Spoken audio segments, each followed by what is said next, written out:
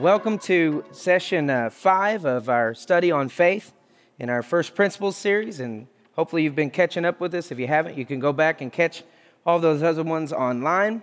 But this particular one is going to be Faith 5, the response of faith. And like I've done in every other session, I want to start off with our core scripture, which is Hebrews 6, 1 and 2, and it says, "Therefore, leaving the discussion of the elementary principles of Christ, let us go on to perfection, not laying again the foundation of repentance from dead works and of faith toward God, of the doctrine of baptisms, of laying on of hands, of resurrection of the dead, and of eternal judgment." So you can see right there in that statement, the one that we are studying in this particular series is faith toward God. And in the previous lessons on faith, we considered the development of our faith, relationship with the Father, and our position of abiding in Him through faith. We also considered how our faith is developed through revelation and the renewing of our minds. One of my favorite ones was the renewing of our minds. How important is that? And in this last lesson, we learned what it means to believe with the heart. We talked about the difference between the mind and the heart, and how actually when you study that out, they're very similar in meaning. In this lesson, we're going to look at the response of faith, which includes right confession, right thinking, and right actions. Without the proper response of faith, we will never mature in our Christian walk. So let's look first at the relationship between confession and faith. Okay, we're looking at the relationship between confession and faith. And we can go right to the beginning of Scripture, right there in the garden with Adam and Eve. And if you remember, when they originally sinned, they ate of the fruit that they weren't supposed to eat of, and God asked them a question, and He said this, "What is this you have done?" He asked Adam and Eve, "What is this you have done?" Now we're talking about God, who knew exactly what they had done. It wasn't a surprise to Him, and He wasn't like trying to find out the answer. He already knew the answer. He's omniscient. He knows everything about everything. But why did He ask them, "What is this that you've done?" in Genesis 3:13? He knew that Adam had openly and defiantly transgressed His commandment. He knew He had done exactly what He told him not to do. I believe that the reason He asked him, "What is this you've done?" is because He wanted him to confess. He wanted him to confess the sin, the transgression. Not so that he would just be guilty, but so that he could be forgiven. So that he could get back into right relationship and fellowship with his heavenly Father and his Creator. And so confession really started in the very beginning in the garden. And this is my first question tonight is confession important to the Christian life? It's a big question right there. Is confession important to the Christian life? And I'm just going to answer it real plainly. Yes, we begin our Christian life by confessing our faith. Romans 10, 8 and 10, and this will not be on the screen, but let me just read this to you. And says, But what does it say?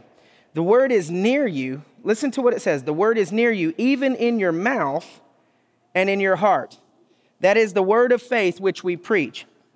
That if you confess with your mouth the Lord Jesus Christ, and believe in your heart that God hath raised Him from the dead, you will be saved. Now listen to how this verse finishes.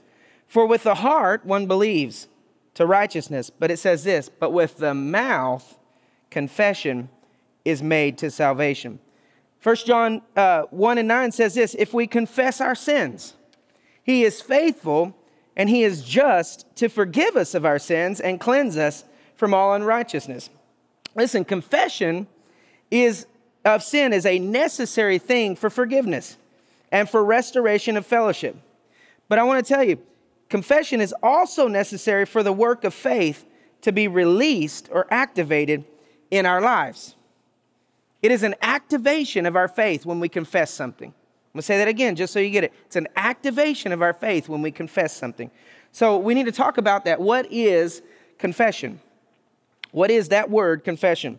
Well, the dictionary says that to confess means to acknowledge or to own. It means to acknowledge faith in. To confess means to make confession of one's faults. But listen, it also means to make confessions of one's faith. It's not just faults. It's also confession of faith.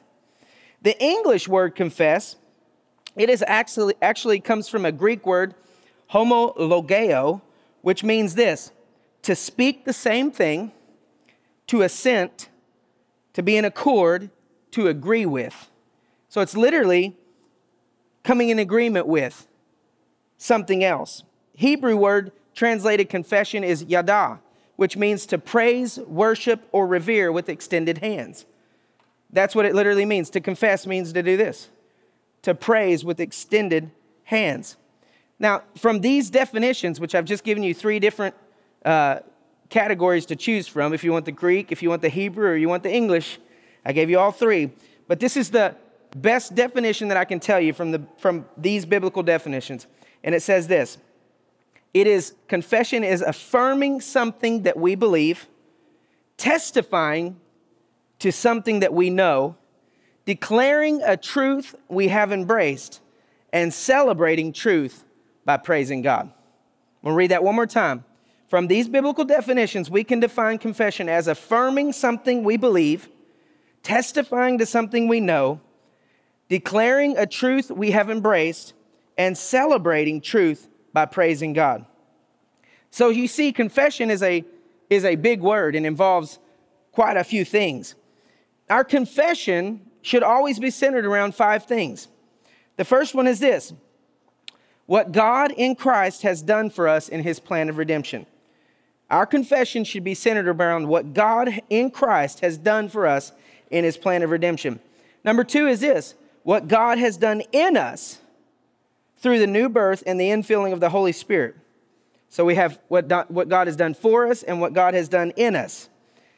The third one is this: who we are to God the Father in Christ Jesus. We're to confess that. That should be part of our confession. The fourth thing is this: what Jesus is doing for us right now at the right hand of the Father, where he is making intercession for each one of us. And the fifth one is this: what God can do through us as we respond to him in faith. I want you to catch that. It's what he's done for us. It's what he's done in us. It's who we are in him. It's what he's doing right now.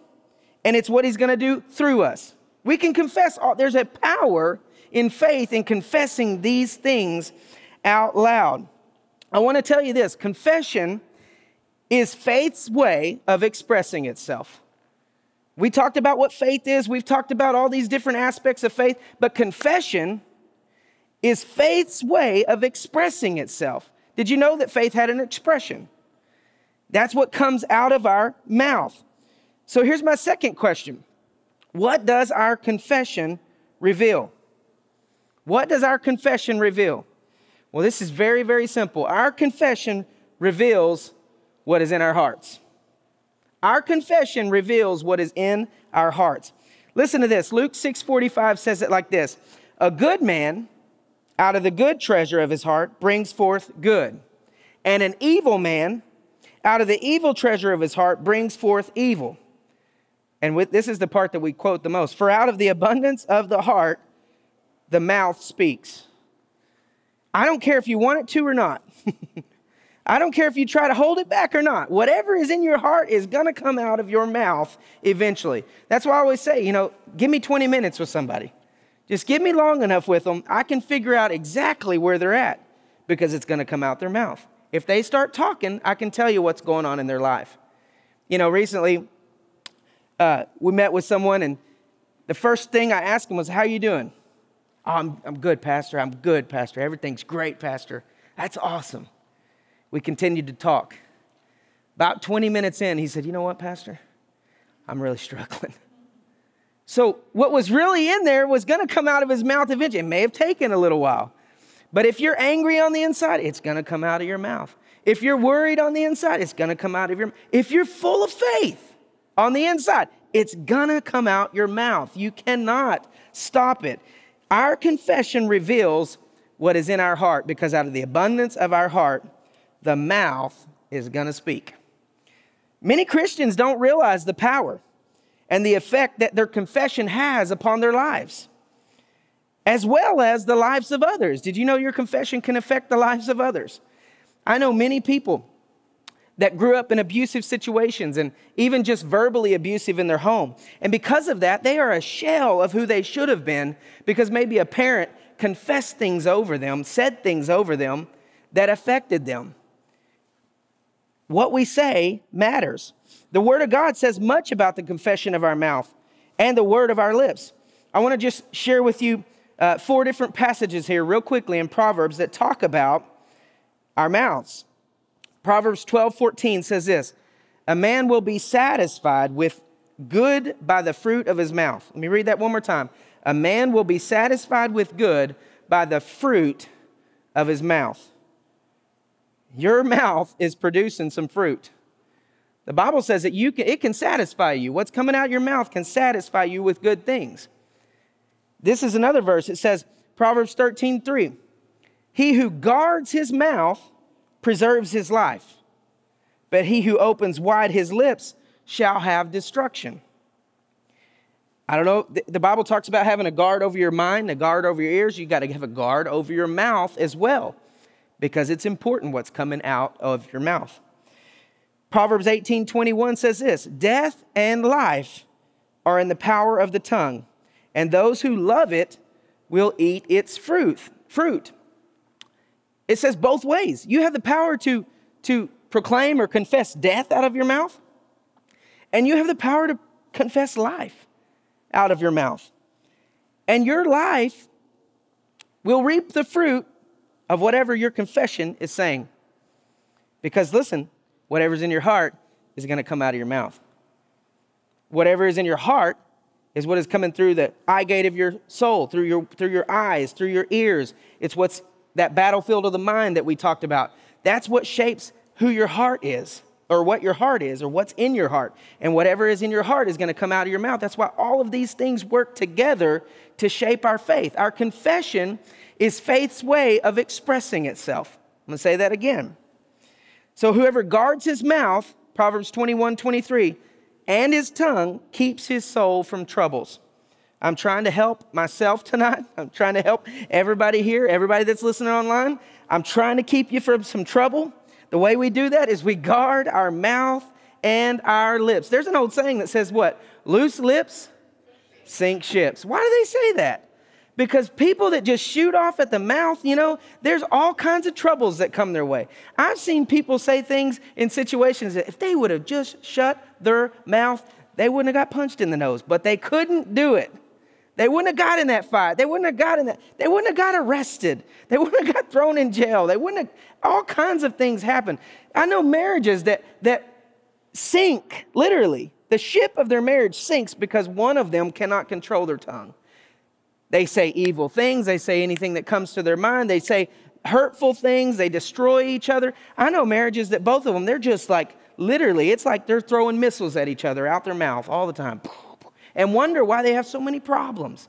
Listen, if you will guard your mouth and guard your lips, it will keep you from problems. There's sometimes it's just best not to say anything. I learned this when I was young. It's better to be silent and be thought a fool than to speak up and remove all doubt. And because of that, a lot of people, you'll think they're foolish because they speak all the time. And then there's somebody in the corner of the room that never says anything. Now, he might be a fool, but you just don't know it because he's not telling you he's a fool. What comes out your mouth matters. Mark 11:22-24 says this: so Jesus answered and said to them, have faith in God. I want to show you this in here. It says, have faith in God, for assuredly I say to you, whoever says to this mountain, whoever says to this mountain, that's out of your mouth. Whoever says to this mountain, be removed and be cast into the sea, and does not doubt in his heart, but believes that those things he says will come to pass, he will have whatever shouldn't it be believes? It's not what he believes, though. It's what it says. It's what he says. There's a power in your confession. Therefore, I say to you, whatever things you ask, that's coming out your mouth, when you pray, believe that you receive them and you will have them. So in the Word of God, we find that our faith in God is revealed and released by the way we talk. It's not enough just to believe. It is what we believe and what we speak that produces actions. Look, Jesus, who is our example, always spoke in faith. He always spoke in faith. Listen to this. He spoke to the sea, and it immediately calmed. He spoke to a corpse, and it came back to life instantly. He spoke to a tree, and it withered. So powerful and productive were the words of Jesus that Peter declared this: you have the words of eternal life. He said, what you say has power in them, Jesus. But guess what? That same power is living on the inside of us. And that same power of life and death is on the inside of us. So the things that we confess have life in them. They also have death in them. But what we want to do is we want to have faith confessions. We want to have things, we want to say what God says. See, we have to confess a positive confession. Some people confuse positive confession with denial, though. I've grown up in this from time to time where, people just won't even say the truth. They'll be hacking up a lung and saying, I'm not sick. And I'm like, well, your body's telling me something different. It's not this denial. It's not this saying I don't have a cold when you do have a cold and a cough and a runny nose and a fever. What it's saying is not the opposite of the truth or denial of the truth. When we say a positive confession, what we're going to confess is that He is our healer. That by His stripes, we are healed. That's our confession. We're confessing what God says about us. We're confessing His words. It's not that we are in denial about being sick, but we confess that He is our healer, that He is Jehovah Rapha, that He is the God who heals all of our sicknesses and all of our disease. And by His stripes, we are healed. And that is a positive confession that each and every one of us can do every day. There are also some wrong types of confession that we can have. James 3 and verse 6 says this: and the tongue is a fire, a world of iniquity. And the tongue is so set among our members that it defiles the whole body and sets on fire the course of nature, and it is set on fire by hell. It says a lot in that little verse right there, that the tongue, the power of the tongue. What does it say? There's several bad results that can happen from our tongues. Number one, it says it defiles the whole body. There are many Christians who stay sick because they're constantly poisoning their body with wrong confession. I hear people say stuff that I hate it when I hear it. I hear people say stuff like, well, I'm probably going to die like my dad did. Well, I'm probably going to, I'll probably die early, or I'll see you in hell. Stuff like that. I'm like, why would you say that? Why would you confess that over your life? Because this is what it says. You're defiling your whole body. I know people that confess things so much that they believe it, and their life will end up doing exactly what they confessed. They'll end up sick. They'll end up broke. They'll end up divorced. They'll end up out on the streets. But they've said it for many years. Oh, my mom and dad couldn't stay together. I probably won't stay together either. My dad died at a young age. I'm probably going to die of a heart attack too. I've heard people say that. I'm like, don't confess those things over your life. Have faith confessions. What does faith say about your life? It says, by humility and the fear of the Lord come riches, honor, and long life. I choose that confession. That's what I'm going to do right there. Think about it. What is everybody in life they pursue? Riches. They want to be honored. They want people to respect them and appreciate them. And you want to live a long life. If you're having riches and honor, you want to live a long life. And the Bible tells us in Proverbs that it's by humility and the fear of the Lord that we get those things. So I want to confess that. If I want to confess anything, I want to confess that, God, I want to be humble before you. God, I want to respect and fear you. That's going to be my confession. And even this week, it's not a weakness to confess things that you need. I asked the Holy Spirit this week. He gave me 7 things as I was praying this week, a confession every day. Holy Spirit, help me do this. That's not a confession that I'm weak. That's a confession that you are strong enough to help me with this. What does he say? In my weakness, his strength is made perfect. It doesn't mean that you're not going to be weak. There are areas in every one of our life where we are weaker. And, you may be strong in one area, you may be strong, but we all have weaknesses too. It's not a denial of the weakness, but it is saying in faith, in my weakness, your strength is made perfect. So I'm going to confess that your strength is perfect for me no matter what I go through. I want to have that kind of confession of faith. It says right here, though, it defiles the whole body. The second thing it says is it sets on fire the course of nature. The course of nature. Which we don't talk like that these days, but literally it's the flow of life. Our lives have a flow. Our lives have a destiny, a purpose, a meaning. And there's things that God has called us to do. And when we begin to let our lips and our tongue say things and do things, what it does is it stops the flow. It stops the plan of God in our lives. I know many people that don't accomplish what God called them to do simply because of their confession. I know people that say, well, I could never do that. I could never witness to someone. Why? Who told you that? You can witness to anybody, for I'm not ashamed of the gospel of Christ. That's my scripture. I'm going to confess that. I'm not ashamed of the gospel of Christ because this is the power of God unto salvation. See, we've got scriptures, we've got promises. Those are our faith confessions. We don't have to walk in fear. We can walk in faith. Amen?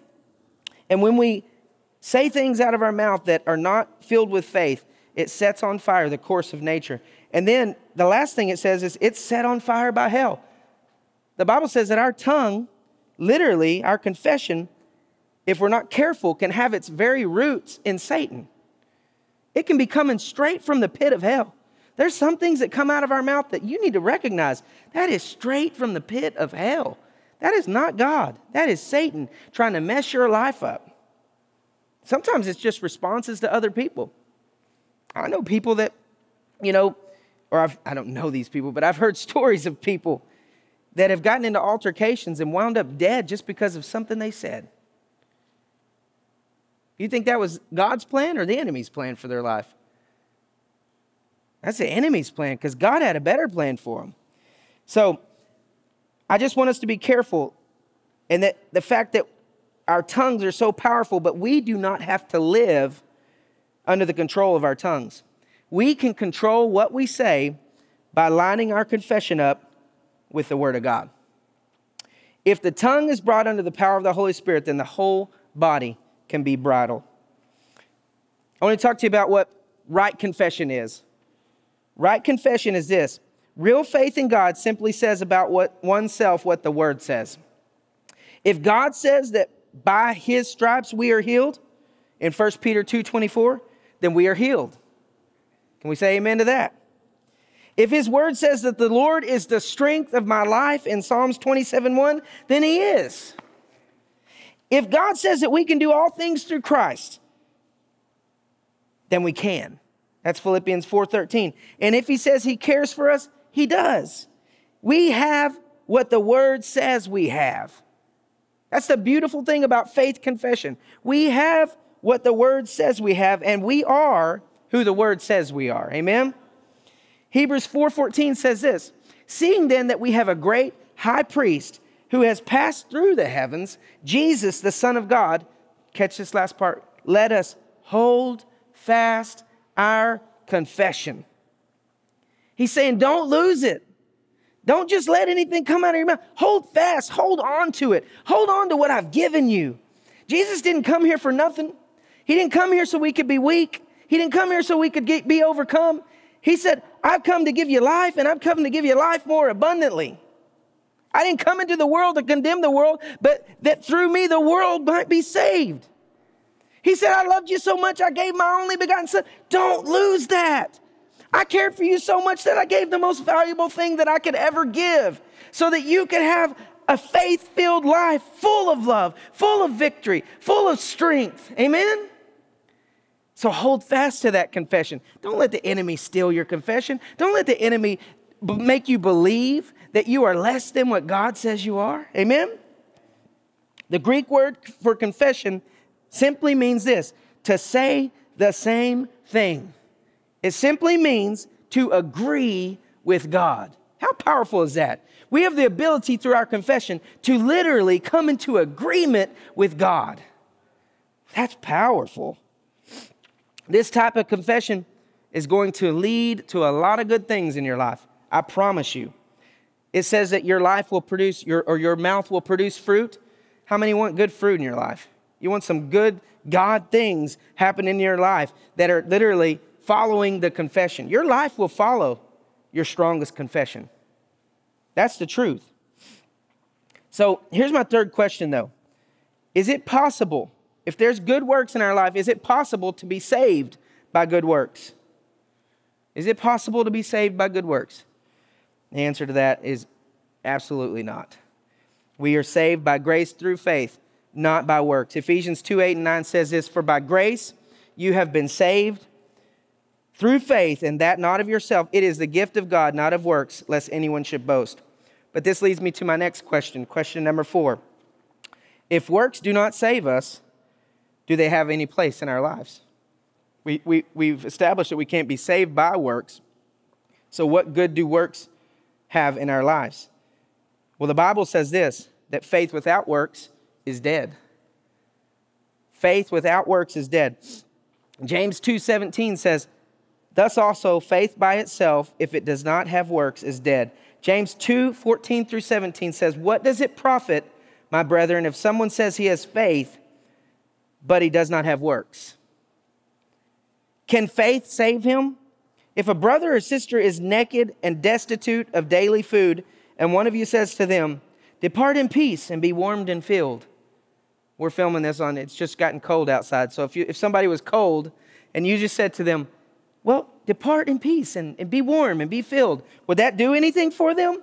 No. It says this, but you don't give them the things which are needed for their body. What does it profit them? Thus also faith by itself, if it does not have works, is dead. Listen, faith is not, we're not saved by works, but we are saved for works. We're not saved by works, but we are saved for works. Ephesians 2:10 says this, for we are his workmanship created in Christ Jesus for good works, which God prepared beforehand that we should walk in them. Titus 3:8 says this is a faithful saying, and these things I want you to affirm constantly, that those who have believed in God should be careful to maintain good works. Listen, he said, if you're believing, if you have faith, if you're filled with faith, then he said, there's some good works that have been prepared for you beforehand that you're supposed to be walking in. We should be we should have all kinds of things happening in our lives because we're filled with faith. We've got a faith confession. We're doing the will of the Father. We're doing what he's called us to do. Not because we want recognition, but because we want to give him glory. Our lives want to shine a light on Jesus and say, look what he's done for us. How could I not do whatever he calls me to do? My life is laid down in service to him. The scripture gives us several reasons for the importance and the purpose of maintaining good works in our lives. And so I close with this. By good works, Matthew 5:16, it says, God is glorified. That's why we do good works, so that God will get the glory. In 1 Peter 2:12, it says, by good works, the mouths of those who speak against us are closed. I'm convinced that even right now, the church has a bad reputation because the church is the church only in name, not in deed. I guarantee you, if the church went out and started feeding all the poor and clothing all those that were cold and doing all the works, then people would just say, I love the church. The church is amazing. But sometimes our lives don't match what we say. It's called hypocrisy. We say one thing, but then when we leave, we don't do what we say. So works are the doing of what we are saying. So if you say you're a Christian, if you say you're a believer, if you say you love God, if you say you love people, the Bible tells us there's two things that everything hangs on. Love the Lord God with all your heart and love your neighbor as yourself. If we get those two things wrong, can we really call ourselves believers? I don't care what we say. If we're not doing the works, if we're not actually doing what God's called us to do, then we're not actually being his hands and feet in this world. Amen? And what happens when we do the good works is it closes the mouth of those people that want to speak against us. That's what it does. It's hard to speak against somebody that's doing a lot of good stuff. It just is. Well, I don't like that guy. Why? Well, I don't know why I don't like him. He's actually doing a lot of good. That's what good works do for us. And then the last one is this. By good works, we evidence the genuineness of our profession of faith. Exactly what I said. We have a profession of faith, a confession that we are God's child, that we have been saved, that we have been redeemed, that we're not that old person. What does it do? It is the evidence. Works are the evidence. If you don't have any works in your life, I'm worried. If you're not doing some good for some people, I'm worried. Because he said, go into all the world and preach the gospel, baptizing them, healing them, setting them free. The early church in Acts, what did they do? They sold everything that they had. They came together. They loved each other. They just ministered to each other. They went and the Bible says they turned the world upside down. That's what happens when you get Jesus. That's what good works. What do we need right now in America? We need our world turned upside down for the gospel, for Jesus' glory, so that they can say, man, there are people that actually believe in Jesus and they do the works that they've been called to do. Spiritual faith is based on a love relationship with the Word of God, Jesus, and it will enable us to walk as He walks. Walking and confessing this faith will result in maturity, and we will begin to do the works of Jesus. Nothing brings more honor to Jesus than those who bear His name and are found living as He lived. It's pretty powerful. Let's pray. Father, we thank you today, God. Lord, even as I'm praying right now, Lord, I just repent for the areas in my life where I've let my mouth say things that it shouldn't have said, where I've let my mouth be out of control. And God, I just ask you, Lord, remind me, Holy Spirit, of the times when I just need to be silent, or the times when I need to say something loving instead of something judgmental or something cutting. And Lord, I just pray that as I do this, Lord, there will be fruit that is produced in my life, Lord, that I will live off of that fruit, and that, God, there will be works that follow because of the confession of faith that I have. Father, I pray that other people would begin to see not just what I say, but, Lord, what I do. And Lord, I pray that for everyone else that's here, that's listening to this, in Jesus' name, help us to live a life of faith. Amen.